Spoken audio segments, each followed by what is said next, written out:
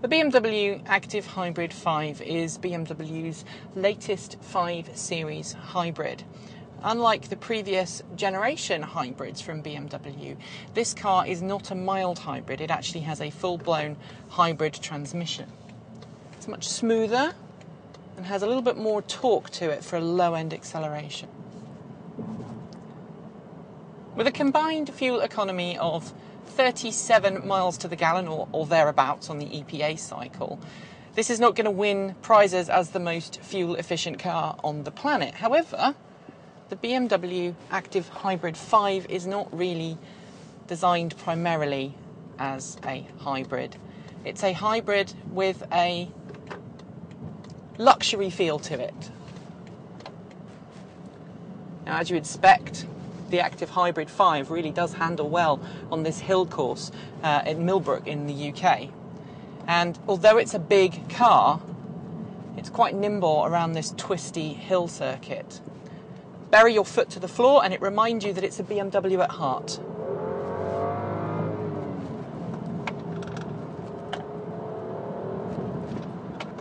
The BMW ActiveHybrid 5 has a very smooth feel to it.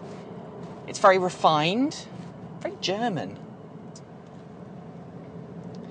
One of the things I like about the ActiveHybrid 5 already is its head-up display. It's telling me just above my steering wheel how fast I'm going. And believe me, with 306 horsepower under the bonnet, you really don't want to take your eyes off the road, especially not when you're on a tight, twisty hill course like this.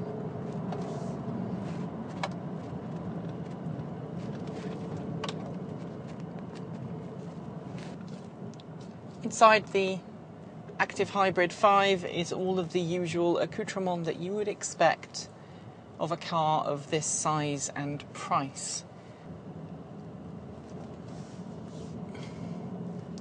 BMW has always been about producing cars that perform without compromise, and it's certainly true in this case.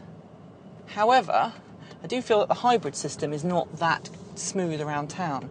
But bury your foot to the floor and you go from 0 to 60 in about 5.9 seconds.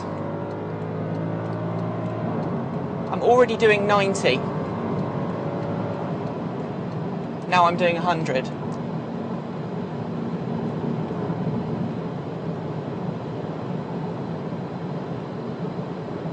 Right now we're doing 70 miles an hour, which at freeway speeds is extremely quiet and well refined.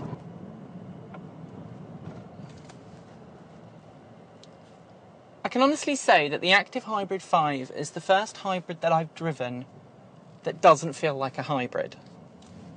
I mean, at slow speeds, you've got that whine from the electric motor, and it reminds you that yes, everything's okay, and it is green, sort of. But underneath that hybrid niceness is a beast waiting to get out. And that puts a smile on your face. This car is big enough and comfortable enough and competent enough to function as a fun commuter for long-distance drivers who have to drive regularly. But it can also function wonderfully as a fun plaything. Just don't let your right foot dictate what you do all the time. Otherwise, I have a suspicion that your gas bill will not be quite as good as you might think. This has been Nikki Gordon-Bloomfield for Green Car Reports.